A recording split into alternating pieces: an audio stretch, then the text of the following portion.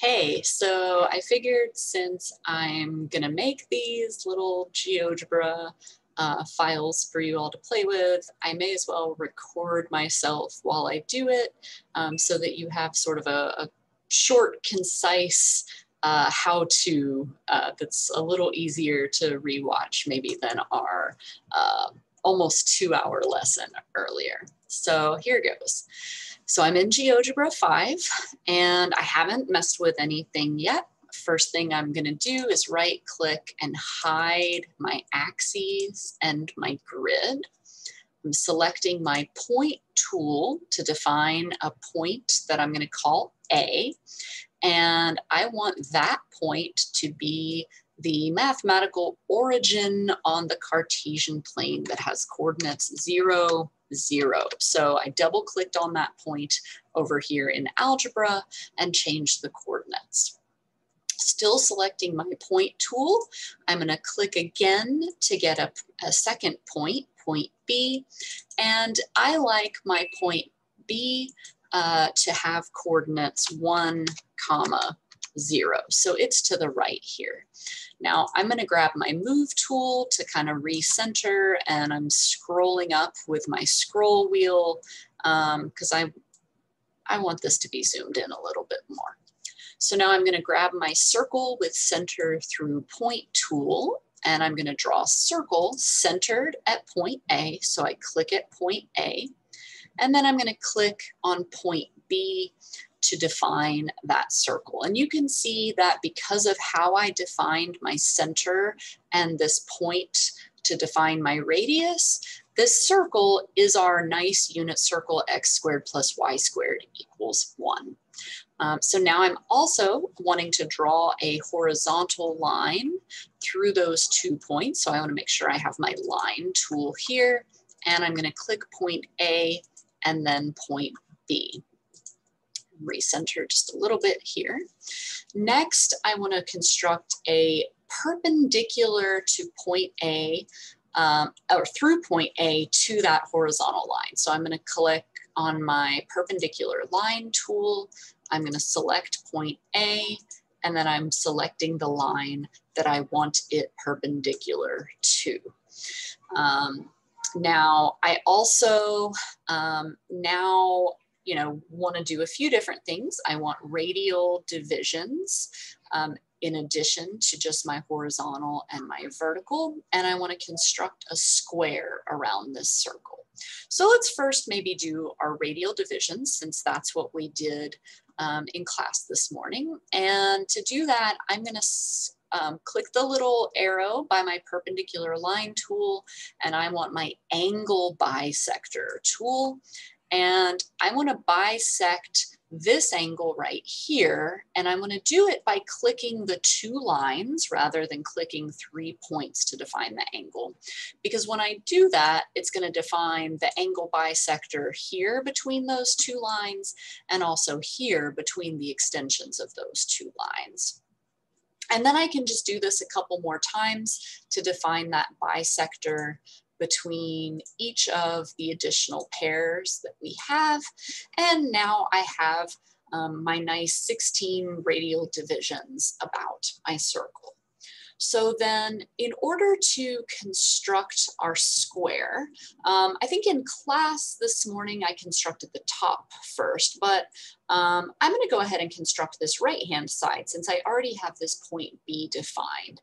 And I'm going to go where my angle bisector tool is and put it back on my perpendicular line tool. And I'm going to construct a vertical line through point B that's perpendicular to my horizontal. So that's what I did there. And now to construct the other 3 sides of my square, I'm going to reflect this line around. So I want this reflect about line tool here. And I'm going to get my left-hand side by selecting this vertical line, and I'm going to reflect it over that central vertical. And these 2 lines right here, these 2 radials, are the diagonals of my square. And so to get my top line, what I can do is I can select either the right or left line, and I can reflect it over a diagonal. If I were selecting this left one, I would reflect it over that diagonal. So I've selected the right, and I'm going to reflect it over this diagonal, and then I'm going to select the right line again and reflect it over this diagonal to define the bottom side of my square. So now I've got my radial divisions about the center of my circle. I've got my square defined. Next, I want my proportioning circle in here. And to do this, I'm going to have to define a few more points. And to do this, so we have normally with ruler and compass, we see an intersection as a point defined, but without telling GeoGebra that we want to point at that intersection, it doesn't go ahead and define a point. But we need points in order to define lines and in order to define circles. So I'm going to go over here to the point tool, but I don't want the point tool. I want to drop down and go to my intersect tool. And that's what tells GeoGebra that I want an intersection. And so I'm going to define this point right here that's the intersection of this line and this line. I can do that either by clicking on those two lines successively, like so. So this one, and it finds the intersection of those. Or I could just click directly on that intersection. And most of the time GeoGebra will know what you're trying to do. And it'll put the intersection at the correct place, mathematically correct place. If you just use the point tool and click on a spot, it's not going to be exact and it's not going to snap to the intersection. So I'm going to keep my intersect tool, and I also want to point here at the top. And notice here it was just fine just clicking on the intersection. And I'm going to use those 2 points again to define a circle centered here with this radius, and this intersection with my radial line is my next important point that I want. And so I want this intersection. Again, I could have clicked on the line and the circle, and that would have found that point also. But if I click on a line and a circle, because they intersect at 2 points, that would have also found this point of intersection, which is totally fine. So now, once I have this key point defined, that's where I want to start defining the edges of my petals. And this point will define a line parallel to my vertical. So I want to go to this perpendicular line tool, click the drop down to get parallel line. And with that, I can select a point that I want to draw a line through, and then the line that I want that to be parallel to. And I want to change the color of this line. So I'm going to use my move or select tool, and I'm going to click on that line that I want to change the color of. If you don't already have your property menu showing, you can right click on that line to change the object properties, and this will show up. I just want to change the color. I'm going to change it to blue. You can also change the thickness. I'm going to make it fully opaque also. You can change it to dotted lines, all kinds of fun stuff. So I want a solid, opaque, thin blue line here. And now the magic sort of happens, and we're just going to reflect this line all the way around. So I'm going to reflect it first across this radial line, because we're going to have mirror symmetry here. Then I'm going to reflect this one about my vertical. And then I'm going to reflect that one over this radial line. And so now I have 4 sides of this petal here defined. In order to define the top 2 sides of my petal, I can do a number of different things. I tried to show in class the more general idea of using this angle bisector to help us. We can also just define a point here as if we were going to inscribe an octagon and use that line. But I'm going to go ahead and show you the angle bisector trick. So what what we want, again, it's under this parallel line tool. An angle bisector is what I want. But this time, I really just want to use the 3 points to define it. So I'm going to click on point D, point C, and then point E. And so that defined my angle bisector. This isn't part of my construction. I like to color my angle bisectors green because that color kind of fades into the background. So then what I'm going to do now is that angle bisector I'm going to use as a mirror line to reflect this first line that I used to define the edges of my petals. I'm going to reflect that over that angle bisector. And notice that that line exactly defines one edge of that inscribed octagon. And so now what I can do is I can reflect that line across my vertical, and now I have my full petal here. So what I'm going to do is I'm going to use my intersection tool to define the rest of these vertices of that petal polygon. And I'm going to draw in a polygon, but before I do that, I want to change my default preferences. So I'm going to go over here to my preferences, and I'm going to go over here to defaults. And so what this is going to do is it's going to set what all future objects of a particular type look like.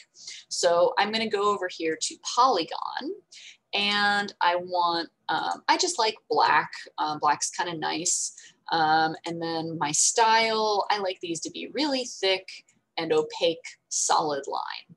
And so now when I go to my polygon tool, not regular polygon or rigid or vector polygon, just polygon, as long as I have all of the vertices of my polygon defined, I can just click successive vertices, and that gives me my polygon. So now that I have one petal, I can just reflect this thing around. So I'm going to click on my polygon and reflect it over this line, click on my polygon, reflect it over that line, etc. And I'm just going to reflect this all the way around. I can kind of zoom out so you can see that. Oops, a little bit better. Sorry, my phone's blowing up in the background. So now I have all those polygons, and so all I'm missing are the quarter octagons at the corners and my central star. So to define this quarter octagon, I'm going to reflect, so using my reflect about line tool, I'm going to reflect this line across that main diagonal. I'm going to determine, so sometimes when you click on an intersection, it selects a line. So I just selected the other line that I wanted it to intersect with. But so I'm going to define those other 3 intersection points of that polygon, select my polygon tool, and draw this little guy here. And now I need to define the central star. So again, I'm just going to reflect some things around until I have the whole thing. And so you can, slow this down as you need to look at what I'm clicking on and then what I'm clicking on second to reflect over. So first I click the one that I want to reflect, and then I click the one that I want to reflect it over. And so now I have that full star. I already have the outer vertices that I need from reflecting my petals around, and I just need these inner vertices. And so now I can draw in that polygon.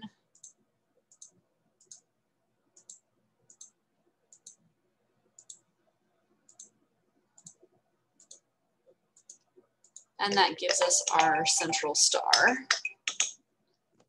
And I can also reflect my partial octagon over.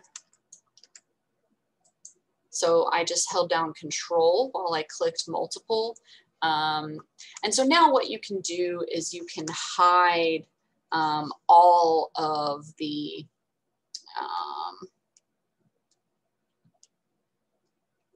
excuse me, I need to pause. Okay, so where was I?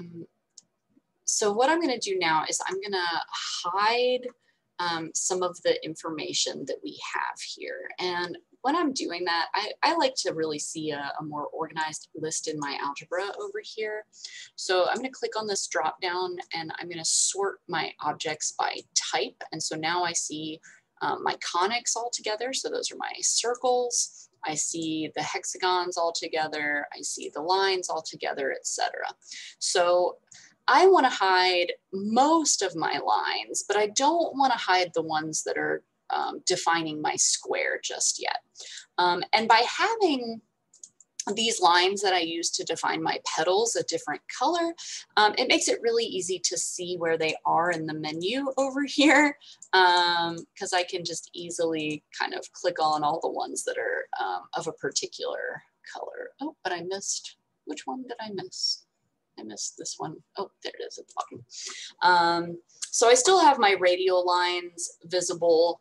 That's fine. I just wanted to declutter a little bit. I'm going to also, so I'm right clicking and clicking on show object.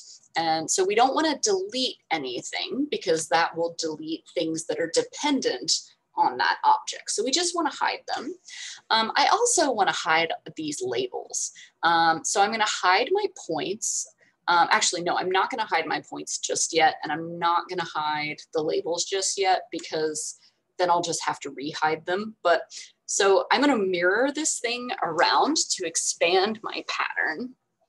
And so you'll see kind of, you know, why I need to leave some things in a second. So I'm going to zoom out a little bit. And so I could, with my, my move tool, I can right click and select all of these things. You do kind of have to be a little bit careful when you do that because sometimes it'll also select things that you don't want, like it might select lines accidentally. And also the fact that I have some points selected that I might not want, I'm going to end up with multiple points at those points, which can feel a little bit problematic later, but this is sort of a quick and easy way to do this. So anyway, so what we want to do is reflect about a line, and I'm just going to reflect this thing a few times in order to make a bigger tile. And so what I'm going to do with my reflect about line tool is I'm right clicking and selecting all the things that I want to reflect. You can also, if you just want to select a few, you can control click to select just the ones that you want to reflect. And then I'm going to click on the line that I want to reflect about. Now, I actually don't really want all of that stuff. So I'm going to undo that because I don't really want, oops. Oh, I don't really want all of this information. I really only want some of it. So I'm going to go back to my reflect about line tool and I want just these bits. I don't want this stuff down here. So I selected those and I'm going to reflect over my line here. And before I start reflecting around, I want to edit this just to get the parts that I really want. And so what I want is a half star and half petals up here. So I'm going to grab my polygon tool and use the vertices that are already there. And then I'm going to right click on that whole petal and hide it. And I could hide it first if I wanted to. I kind of like seeing it there while I'm tracing the half petal over it. So there's that. I'm going to hide now the one underneath, and I want to do the same thing for this star here.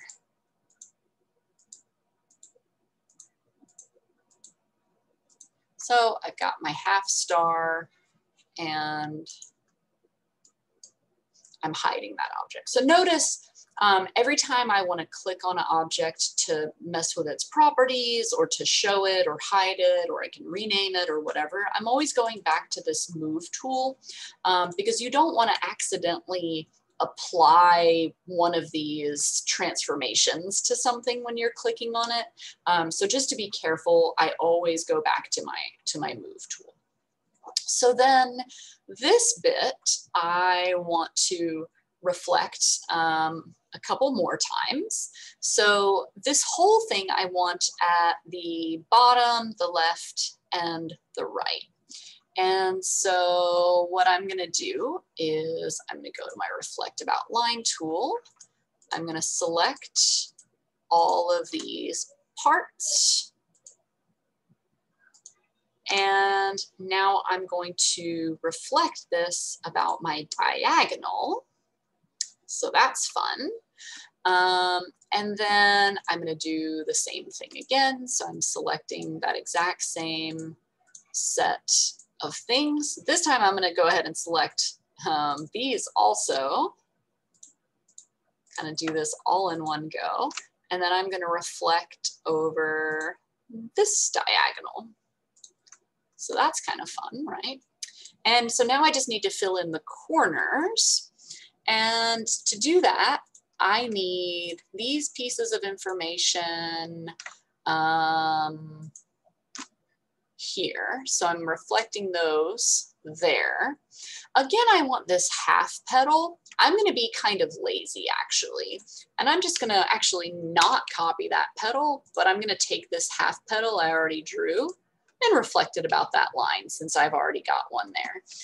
But I do need to construct my quarter star here. So I'm going to zoom in a little bit.